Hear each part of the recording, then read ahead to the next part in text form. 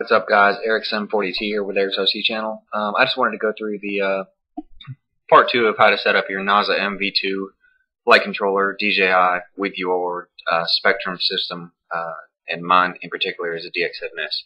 So first thing you're going to do, turn on your remote, go ahead and plug in your quad, plug battery power into it.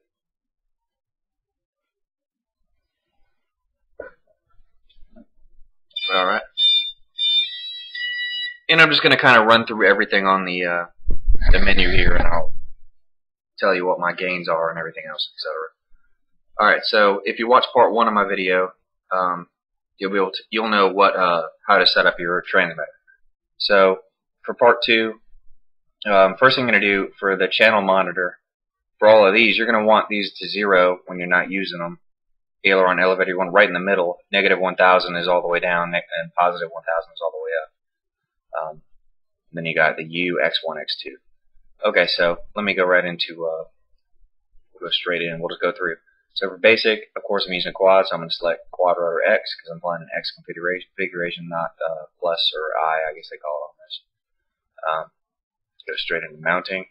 Okay, so for mine, for GPS, I got Y 3 centimeters, X is 0, Z is negative 14 centimeters, and with Z, the higher you go up, the more negative this value is going to get. So I recommend using like a dial caliper or a ruler or something and measuring and getting it pretty accurate. It doesn't seem to make too much difference if you're off by a little, but I would just try to be as accurate as I could. So under RC, for receiver type, tradition, and it actually has the pinouts right there for you. AETRU. So that pretty much tells you how to lay it out. With of course, spektrum would be JR, Futaba, and what is it? The Chinese U9X would use the Futaba setup there. Okay. You're gonna run through, of course.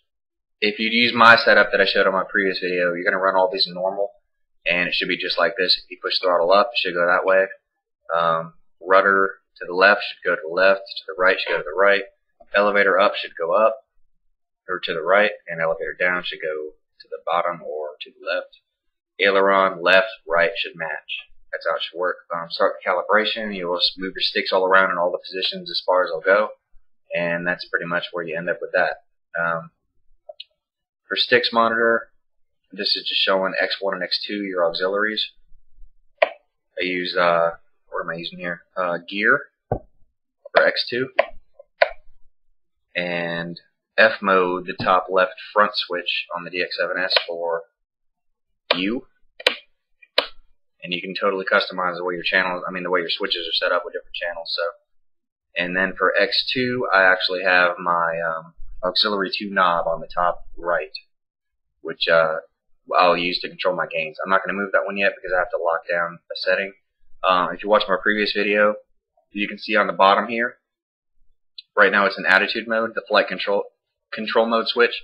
So, and you're able to switch the bottom to, you could switch to manual or whatever you wanted to. But I just go to attitude. This is when none of my switches are activated. How I showed you to do the mix in the previous video where you get attitude, GPS, and failsafe on the 2 switches on the top left. So basically here's it without any switches turned on. When I go flight mode on the top left to the on position, then I go into GPS mode. And that's what I showed you in the previous video. And when I turn on, when I flip the back switch gear to on, no matter if I'm in the GPS mode, it's going to go to failsafe, or if I'm in attitude mode, that is also failsafe. And because off the grid, those last 2 blocks there are failsafe as well. So no matter what, I can have GPS on, failsafe, not on, attitude mode, still failsafe. So I'm good to go. That back left switch is always going to do failsafe for me, and that's really important for me. As far as gains, okay, here's what I just got dialed in. You can see I'm using X1 here for vertical. I finally got that completely dialed in. I'm going to leave it exactly like that. That was my auxiliary 2 knob on the top of the remote, top of the transmitter, and it's on the top right side of it. And I'm going to go back to 107, but I'll show you when you turn the dial. You can turn the dial and adjust your gains while you're in flight. I'll go back to about 107. I know it was 107. You can also type them in manually, so it doesn't matter too much here.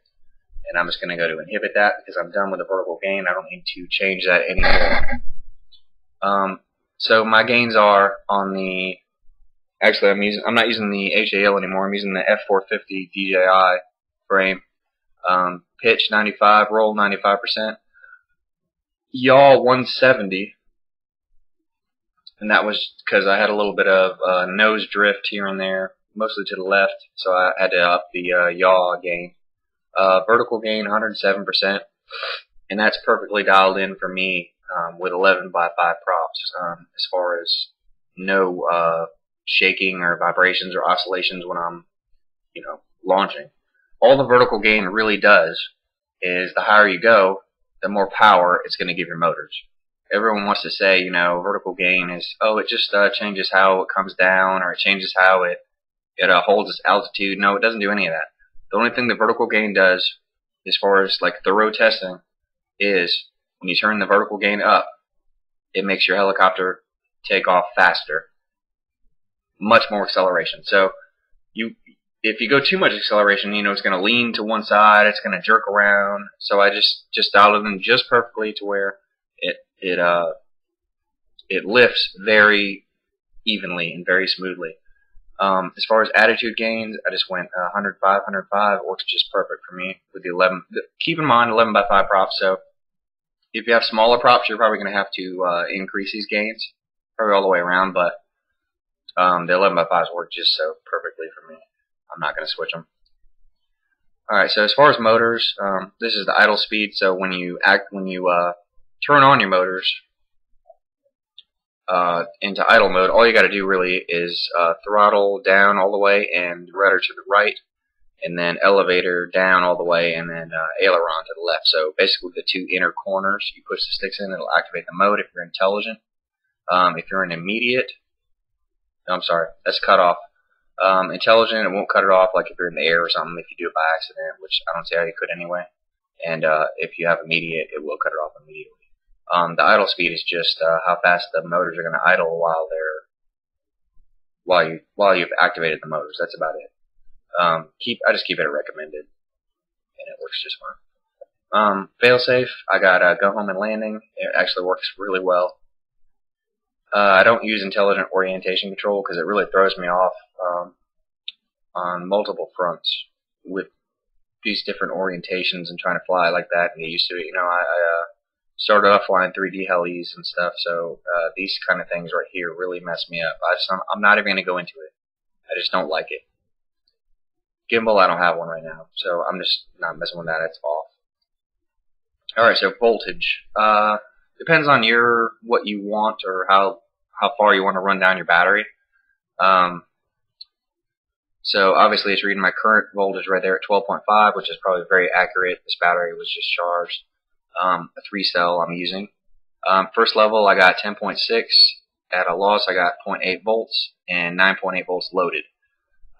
What this means is if okay, so no load, I'm just sitting there basically, no load at all. If it gets down to 10.6 volts, it's going to flash the indicator. And this is a 0.8 volt voltage drop with the losses here.